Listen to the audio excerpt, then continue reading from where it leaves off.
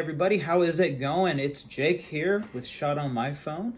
This week I had the opportunity to interview Fernando Silva, and we got to talk about iPad Pros and using them as our main devices, all things like that. This is kind of a sequel to my last video on why can't laptops be more like smartphones, and how I said that the iPad Pro is like right in the middle. So this is just the shortened version of that interview, and then we will have the full one released by Saturday. So stay tuned for that, and next week, my interview with Noah Herman comes out next Thursday. So stay tuned, make sure you subscribe, like, and let's get right into it. Okay, well, let's get this thing started. Let's do it. So, just to start out, what is your main iPad Pro? What is your main iPad? Is it Pro, Air? What's your main iPad? Okay, so up until recently, it was a 2018 iPad Pro, but now I have the base model 12.9-inch M1 iPad Pro. Nice. So 128 gigs, no data, just Wi-Fi. What do you mainly use your iPad for? Everything. So obviously I do it for video editing, right, and thumbnail editing. I don't use a camera on the iPad pretty much ever. I do it for surfing the web, answering emails, obviously a lot of Netflix, a lot of YouTube. Actually, take that back. Not that much Netflix on my iPad. All YouTube. Netflix has to watch my TV, I'll be honest. Oh, yeah. But yeah, pretty much anything from YouTube videos to answering emails to answering Slack, because I also use Slack for my 9-to-5 job. That's pretty much it. And then a lot of YouTube consumption. And then lately, with Apple Arcade and NBA 2K, I play that game every freaking day. Nice. On the iPad. And it runs pretty well? Dude, it runs amazingly. It's not a full version of 2K, but it has like a Be a Pro mode or whatever. You use your iPad Pro for like everything aside from your phone. Your iPad Pro is it's your life. It's everything. Absolutely. Same here. Yeah. Same here. I don't have any other device aside from my iPhone and my iPad. So on that note, do you think it's overkill to use an iPad Pro if you're just going to use it for media consumption and notes? That's a great question. And an iPad Pro, if you're just literally going to watch video and take notes, yeah, it's overkill. Even like the 2018 11-inch base model? Yeah. If you're just going to watch stuff and take notes, it's overkill. Literally go buy a secondhand iPad like 10.2 or 9.7. Like if that's all you're going to do, that's all you need it for, and you don't mind having an older aesthetic, save the money. That's my thing. Like this, even for what I use it for, even with the 2018, what I was using it for was not enough to like even get halfway to what it could do, I think, in my opinion. Like the only issue I sometimes had with the 2018 model was I did have to reset LumaFusion a couple times, but I never lost any save data. Like I would literally just exit out of multitasking, open it back up, and I'll be right back to where I was. And I think it was more to do with like LumaFusion than it was on the iPad. Yeah. But like literally my iPad, like I almost kept it if it wasn't for the fact that I have this channel. Like I would have returned this M1 iPad Pro and kept my 2018. Nice. Yeah. That makes sense. Yeah. So I know you have a 9-to-5, and I know you use your MacBook Air for that, but would you ever, and I know you use your iPad for everything aside from that, but would you ever ditch your desktop computer, Mac, or anything for your iPad Pro as your main device to do all of your computer work? And then why or why not? Today I would not. Literally today I wouldn't. The only way I need secondary monitor support. I need to be able to, or like a real secondary monitor support, or like real like a pro level multitasking. Because I have, for my 9-to-5 job, I work for a marketing analytics company, and we're building a ton of PowerPoints, running through a lot of Excel and sheets or numbers files, I think they're called, Google, whatever it is, the Google version of Excel. Yeah. And I have a lot of, I'll have like 6 or 7 PowerPoints open at the same time, where I'm copying data from one of them, moving into the other, and vice versa. So it just has to do with, I need to be able to do more at one time. Like if the day that I can plop my iPad into a USB-C or Thunderbolt hub, populates my main 32-inch screen, that'll be the day I don't need a MacBook Air. Because from a power standpoint, I don't need any more power. From a function standpoint, on the iPad itself, I don't need any more. I just need secondary monitor support to be able to be efficient with like 6 or 7 things at the same time, as opposed to just 1 or 2. Like I said, like the biggest thing for me is a PowerPoint or even like Keynote or Google Slide situation. Like I need multiple where it's easy for me to grab one slide from PowerPoint, move it over to like the 8th PowerPoint I was working on half an hour ago. You know what I mean? Yeah. Like that's the kind of situation that I need for the iPad to fully replace this MacBook Air to the right of me. So if you didn't have this job where you were using this application, you wouldn't need a MacBook. You would use your iPad for everything. Yeah. Like if I was literally doing YouTube full time, then I wouldn't need a MacBook. But like from a computer device, I would only need the iPad. So what about you? How was your? Because you said you got rid of your computer, desktop, laptop situation, right? Yeah, I was using the MacBook Air from 2017, so it's not that old. Yeah. I hated it. I've always hated the complexity of computers in general. Mm-hmm. Like, the iPad is essentially just it literally is just a bigger version of the iPhone. That's what it started out with. Yeah. And so agreed. I know my iPhone like the back of my hand, and so I know my iPad very well too. My MacBook was just, and all I ever used it for was note-taking for school and stuff. And when I finished school, like, I don't know, I played some games on it. I bought a game called XCOM 2 on Steam, and it ran horribly on that. I got the previous version of that game, the first XCOM, on the iPad, and it ran amazing. This was the 5th generation iPad, the 9.7 inches, and it ran fantastic. Touchscreen, everything. I'd never touched it. I never used it, especially because everything I did on my MacBook, I could do on my phone or my iPad. And then when I got rid of my 5th gen and got the iPad Pro, the 11-inch, 2018, it was so great. Now, when I started the channel, I upgraded to the 12.9-inch because I just wanted the bigger screen for the video editing. And I don't think I'll ever go back to a computer unless I'm ever in a circumstance, like you said, where I need a computer. But even though I know iPadOS is limiting, it doesn't limit me. It doesn't limit my workflow. That's a good tweet, dude. You should tweet that out. I know the iPad is limiting, but it's not limiting me. I like that. That's my new motto. Yeah, I mean, it's true, man. I mean, my thing with a lot of people with the iPad has always been, like, for the most part, you'll be able to get from point A to point B with whatever you're doing. You might need to learn how to get to point B in a different way. Yeah. You know? And a lot of it in the beginning was, I had to learn how to do things a certain way with the iPad, but that's because I wanted to, right? I wanted to make this thing my main computer. And I feel like a lot of people, like, unless it's, like, easy for them to transition over, they're probably not going to do it until the iPad can fully replace, from, like, a one-to-one standpoint, their laptop. Yeah, totally. I think that's what it's going to be. But then also, like, like, a lot of people saying, like, Apple's not going to put Mac OS on their iPads because it's going to cannibalize MacBook Air sales, right? But, like, dude, you can get a brand new MacBook Air for $900 off the education store. A baseline iPad Pro with a Magic Keyboard, with an Apple Pencil, is $1,450. Yeah, that's... So I don't think it's cannibalizing anything, you know? So what do you... That's my 2 cents. What do you think of that? Because I've heard... So he talks a lot about how he really wanted macOS to be on the iPad.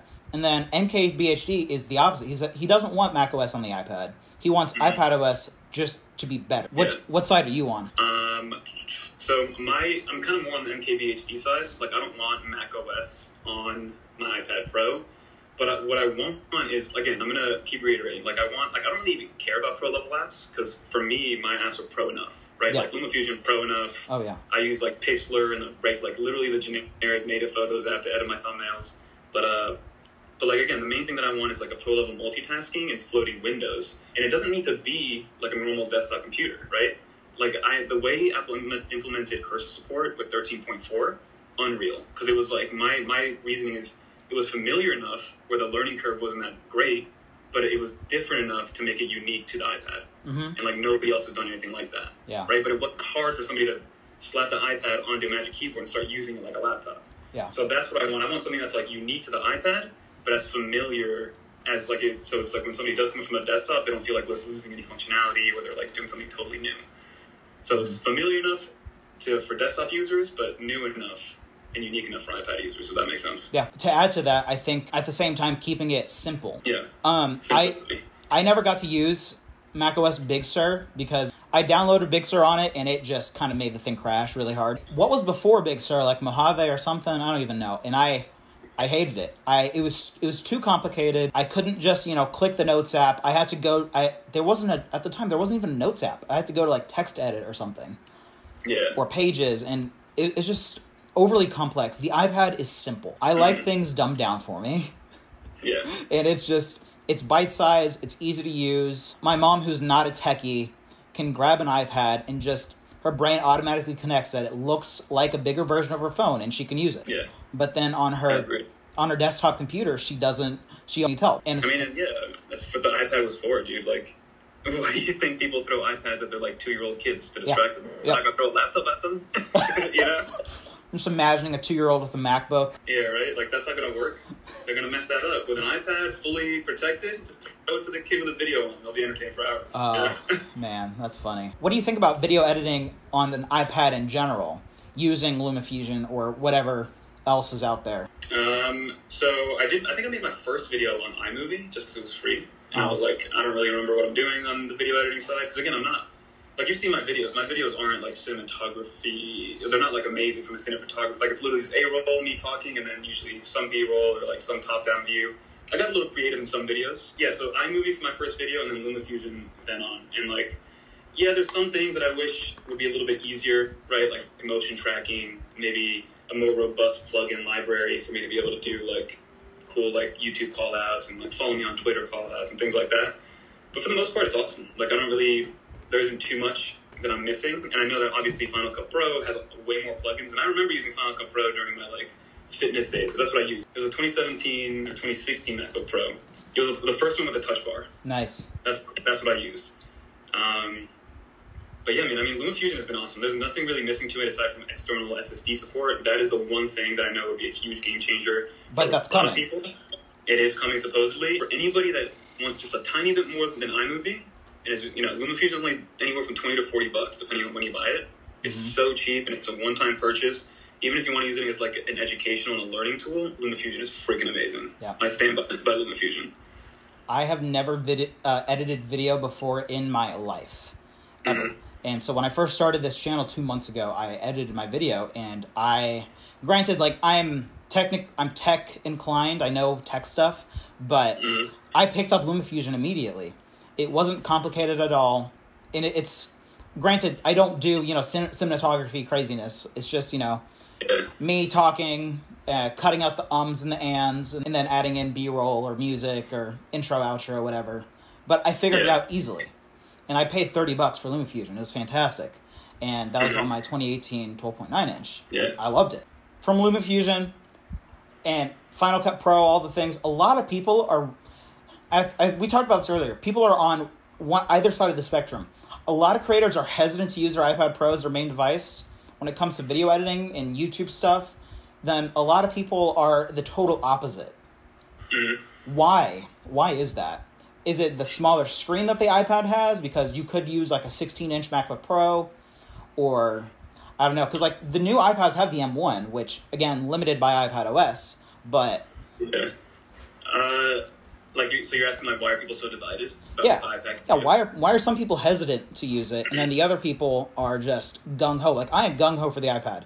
I will never use my MacBook again. I love my iPad. I think it's just like because we're a creature of habits. Honestly, I don't think it's anything that like one can do better than the other. I think people are just so used to using like Final Cut Pro or Adobe Rush or Adobe Premiere on their MacBook Airs or Pros or whatever they're using, that like why go out of their way to learn a new software, right? Like why go out of their way, especially people that are using like high-end laptops, like why go out of my way to get rid of my 16-inch $4,000 MacBook Air to get a $1,000 iPad and learn a new software that's supposed to be inferior to Final Cut Pro? Yeah. Like that's probably what the mindset is, right? Which is like totally fine. I mean, I don't see myself going back to Final Cut Pro, because that means I would have to run it off of my computer, and I don't really want to do that. I don't want to have to like learn to do that again. So for me, it's just like getting better at what I'm using, and then kind of getting better over time. Because like you said, I mean, it's just kind of like it's almost like the people of like Android versus Apple. Like usually, it's like where you started is what you have today. That's right? true. That's true. But for the most part, I mean, you said you had an Android and then with the iPhone, right? But most people that have Android today started with an Android as their first phone, It's just kind of whatever you start using first. No, I get that. That makes sense. Yeah. So on Final Cut, how much is Final Cut? Because I looked it up recently. Final Cut Pro is like $300, right? Yeah. I think it's $299, $300. And LumaFusion? It's a one-time purchase, at least for now. It's a one-time purchase. But LumaFusion it has been for a while. LumaFusion is a $30 one-time purchase. Yeah. But you got to remember, I mean, there's definitely like an ecosystem behind Final Cut Pro. Like, I like to see both camps, man. Like, I use LumaFusion because it's good for me. It's easy for me. Like you said, I think it's a dumbed down version of Final Cut Pro. It really is, right? Mm-hmm. So I think it gets you past iMovie, which is like the bare bones. Like iMovie is like the bare bones. Yeah. Right. And then LumaFusion is kind of like the moderate level. And then if you want to go crazy, you go to Final Cut Pro. And if you're still a beginner, you can still use Final Cut Pro, but you just won't be unlocking the other 95% of Final Cut Pro, you know? Because, yeah, like I said, Final Cut Pro has a great ecosystem. There's millions of plugin websites. There's, like, thousands of ways to I don't even know what else you can do. Like, I know my buddy uses, like, 18 different, like, Final Cut screens. One for audio, one for video, one for, like, color correction, one for his thumbnail that he's editing at the set. So it's, like, crazy. So you can do way more on Final Cut Pro. But for me, like, LumaFusion is a perfect balance between being dumb and smart at the same time, for lack of a better term. You know? Yeah, I get that. Because it can do everything Final Cut can do, but you just have to be a little bit more manual with it. Like a big thing is the motion. Like being able to like blur something while it's moving is very time consuming on LumaFusion. Like very time consuming. I can imagine. Because you have to do it frame by frame by frame by frame. Versus with Final Cut Pro, I'm sure there's a plugin. Like just put it in, like move your mouse over where you want it covered, and then it'll like render it for you. You know what I mean? Yeah, that makes sense. So yeah, Final Cut Pro has a lot of different features that LumaFusion doesn't have. But honestly, like I haven't run into any issues where I wish LumaFusion was more. Granted, I'm only, 20 videos in. I think the video I'm putting out tomorrow will be my 20th video. Nice. And thanks. But so far I haven't run into any issues with LumaFusion. It's been very easy. It's honestly fun to use. Mm-hmm. Yeah, the only, and they're not issues, it's just like I said, it's just a little harder to do. It's like once you get to like your 50th video, and like I said, you want to throw like those little cards that come in and say like, follow me on Twitter, or like follow me. It's like those call out things. Yeah. They're like very hard to find for LumaFusion. I've noticed that. I have noticed that. Like I haven't been able to find a good one. I really haven't been able to find a good website or a good like person that I can even pay for motion stuff. Motion graphics on LumaFusion is hard to create, but once you have it, it's easy to put it in LumaFusion, if that makes sense. Yeah. Excuse me. Makes sense. Yeah. Those are the only things that I'm kind of missing a little bit. But again, I haven't gone out of my way to figure out how to do it myself. So I'm not gonna complain too much about it, you know? Yeah. And you've still been able to run a fairly successful YouTube channel off of an iPad Pro using LumaFusion. I'm not going to say with no issue at all, but you've done it without as much limitation as people make it out to be. Yeah, I would agree with that. I mean, the only issues that I have while filming and recording are usually like human error, and they're my fault. Like I forget to turn on the mic or something, you know, and things like that. But yeah, I mean, like I said, like from day 0 to day today, like I've been on LumaFusion editing every single video. I think there's over 400 videos now on the channel. Every single one done with LumaFusion. I do my intro, I do my outro. I have uncopyrighted music. I have like 5, 6, 7 layers depending on the type of video that I'm doing. They render and export super fast. I record in 4K 30 off the iPhone, sometimes 4K 60 for B-roll. So it's thrown everything that it's handled everything that I've thrown at it, and then some. I guess I would say. Yeah, same. Same. Yeah. So you use your iPad as your main editing device. Why did you go for that over the iMac or MacBook? Why, since you already have the MacBook Air, why don't you use that as well for your YouTube stuff? That's a great question. So I mean, the reason I chose the iPad is because that's a great question. Because I did have a MacBook when I started the channel. I had a 16-inch MacBook Pro, or not my bad, a 15-inch MacBook Pro before there were 16 inches. Because that's the computer that I had when I first started the channel, and I had the pirated version of Final Cut Pro in there. I did. Nice. So why did I choose the iPad? I think it's because I wanted to see I watched somebody's video. It might have been Noah Herman. Like, it might have been him from, like, 2-3 years ago. And it might have been, bring this up to him, it might have been the video that really first blew up for him. It was some sort of iPad video, him reviewing the iPad. And I thought to myself, like, yo, this thing. And then iPad OS 13 the beta had just released. Is it the video that he did where he used his iPad for literally everything? I think so, yeah. He shot his video with the iPad. Yeah. That's the video that got me into his channel. That's the video that got me to message him to do this. Yeah, like that. I saw that video and I was like, but the iPad OS 13 beta was already out, right? The public release wasn't out yet, and then so it had the slide overview, which made it kind of look like a desktop if you wanted it to. So I was like, you know what, man? Let me try to use this thing. Let me try to see if I can do everything on here, right? At least from a creative standpoint, and then let me also see if I can do my 9-to-5 stuff from here. Because I had my MacBook Pro, which I really honestly at that point wasn't using too much because I had a Windows computer that work gave me, and I was using that for work, right? So that computer was sitting idle. And yeah, so I used the Gen 1 iPad Pro, like I told you first, with LumaFusion. It worked. I made a couple videos on there, which had nothing to do with tech. They were like weird marketing videos or something like that, and it worked. So then I got the, Gen 3 iPad Pro, and I just started working on that to see if I can like continue to do more and more and more with the iPad to the point where like I didn't need my MacBook Air or my MacBook Pro, you know? And like the iPad it was, because at that point MacBooks were still with Intel processors, and MacBooks still, they didn't run that well, especially with the ones that I got, because I always went with the base model ones, right? Mm-hmm. And the iPad was just so much snappier. Everything was happening faster on the iPad, and that kept me on the iPad, I think. Yeah, I get that. Yeah. It was. I love the iPad. I love the convenience of it. I love the 2-in-1 aspect of it now with the Magic Keyboard, and I agree, it is faster, it's snappier. Yeah, everything just happens faster. Even, dude, I bought in, I think it was April of 2020. It was during the peak pandemic. I went to Best Buy, got an Intel-based 2020 MacBook Air. Before, like 2 months before the M1 was announced. I think I spent like $1,400 on it because it was like a little bit above the base model. Dude, that computer was trash. That computer was terrible. I couldn't run any of my Microsoft apps. I couldn't use Teams. I couldn't use PowerPoint. I couldn't do anything on that computer. And then 2 months later, traded that computer in, took a fat L on the trade-in because I lost a lot of money on it, and then got the M1, the baseline M1 MacBook Air, and it runs so much smoother. So Apple's doing something with these M1 chips, man. It's freaking crazy. Yeah, and even though it's limited on iPad OS, the iPad now has the M1, and I love it. Yeah, even with the Microsoft apps, dude. I made a video recently with Microsoft, which is kind of blowing up, which is cool. And, dude, the apps, they open instantly, dude. The apps, there's no loading time, there's nothing. They just open right away. Isn't that now, fantastic? The functionality of the app, that's up to Microsoft to do. But the apps run perfectly, you know? I love that. Okay, yeah. So building off of that, if you had to choose one, would you choose iPad OS or Mac OS? If I had to choose one, I'd probably go with iPad OS and then try to make do with my, like, the reasoning why I need a MacBook Air. Mm-hmm. You know what I mean? Yeah.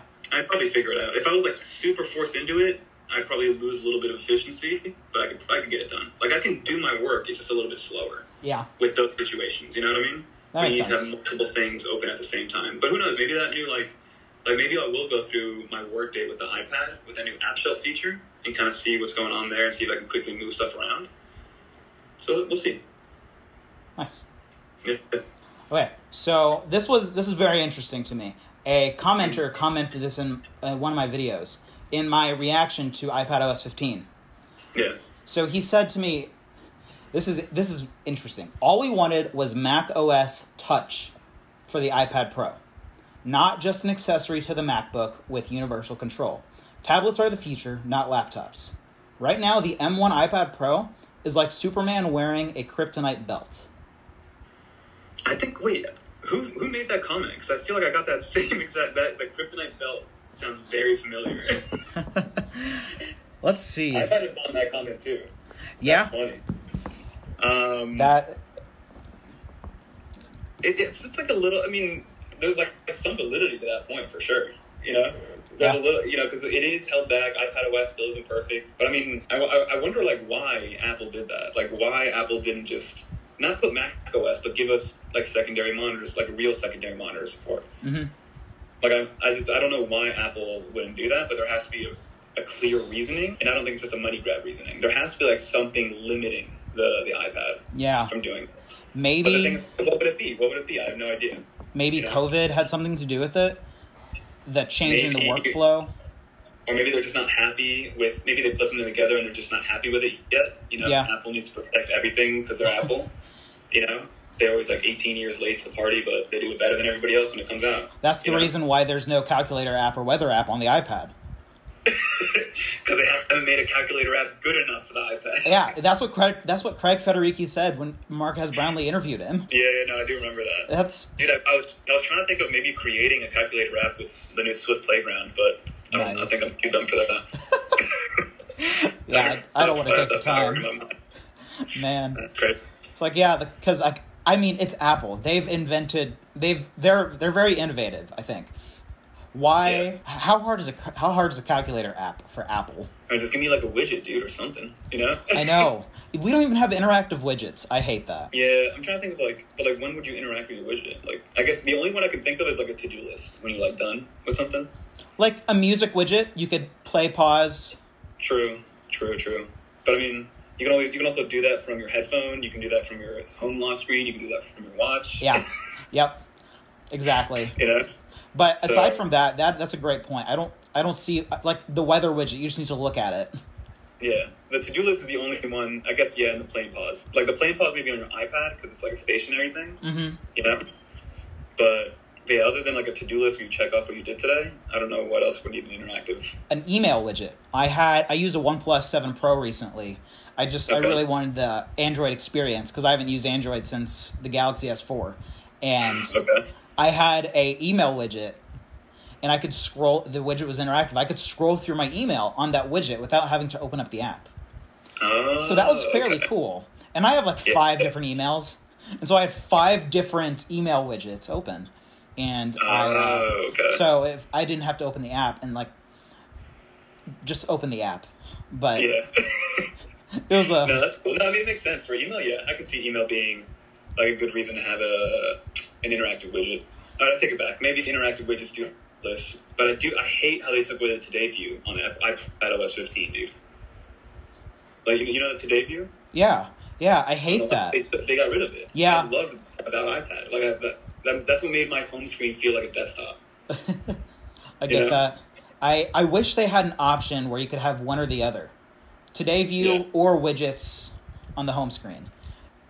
Yeah, I know. I liked having the clean home screen, like whatever I needed in the dock, like you said, especially with iPad OS 14, you needed it in the dock in order to multitask. Now it's a little easier. I do think the multitasking got better. It did. At first, when I saw the keynote or whatever, I was like, bro, this is the same exact thing. But in actual practice, it is a little bit better. Just the way you do things is a little bit better. From a function thing, it's still just 3 applications and stuff like that, but it's a little easier to navigate. Yeah, I think. Nice. Perfect. Cool. Okay, so I got a few quick fire questions just for you. Okay. Let's do it. We already talked about what inspired you to start your channel, but just give me a quick recap on that. Well, I mean, I've always been in love with tech. You know, MKBHD was a big proponent in the very beginning. And then honestly, like I said, average tech guy, Nick Fagans, if you haven't checked him out, you know, he was a big reason, I was watching him, he was a big reason why I was like, you know what? I'm going to start this again, man. Let's see if we can do this again. Yeah. You know? Nice. Yeah. Okay. Favorite Apple product ever? My first Apple product was an iPod Mini, the blue one. Nice. It had the black and white screen. With that, you know, the powder blue one? You know, the ones that came in those like powder colors back in the day? And my favorite product of all time, I mean, would it be bad if I don't say the iPad Pro? I don't think so. I'm going to go with iPad Pro. Either that or the first gen iPhone, one of those two. Yeah. I would say the watch, because the watch is such a great extension of my phone. Because I use my iPad a lot, but, you know, when I go to the gym, I don't take my iPad with me. My watch is with me when I'm working, when I'm working out, when I'm sleeping. My watch is my everything. Like, if I didn't have my watch, I don't know what I would do.